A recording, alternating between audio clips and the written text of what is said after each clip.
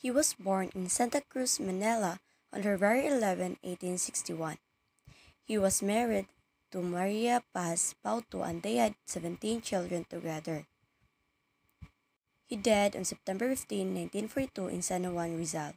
He also studied at the Ateneo Municipal de Manila, where he earned a degree in philosophy. He wrote 26 zarzuelas and 22 dramas in his career.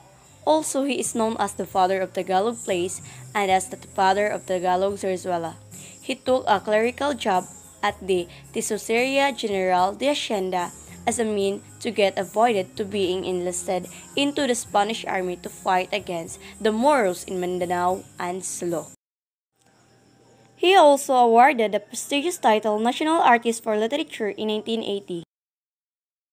In addition to his landmark career as a playwright, he also served as the editor-in-chief of Liwayway, a popular Tagalog magazine to which he contributed stories under the pseudonym Lola Basyang.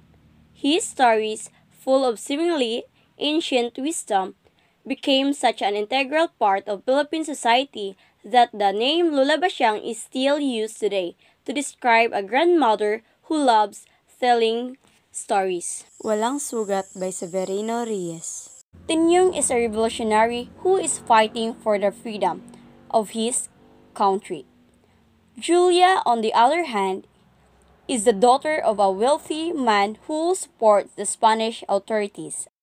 Despite their differences, Tinyong and Julia are in love and plan to get married. However, Julia's father disapproves of their relationship and forces her to marry a Spanish officer instead. The couple is forced to part ways, but they continue to long for each other. Eventually, Julia's husband dies in the war and she is reunited with Tinyong.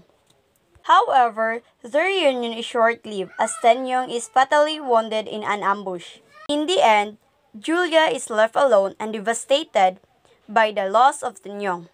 The play ends with Julia lamenting the loss of the true love and the toll that war and conflict have taken on both sides.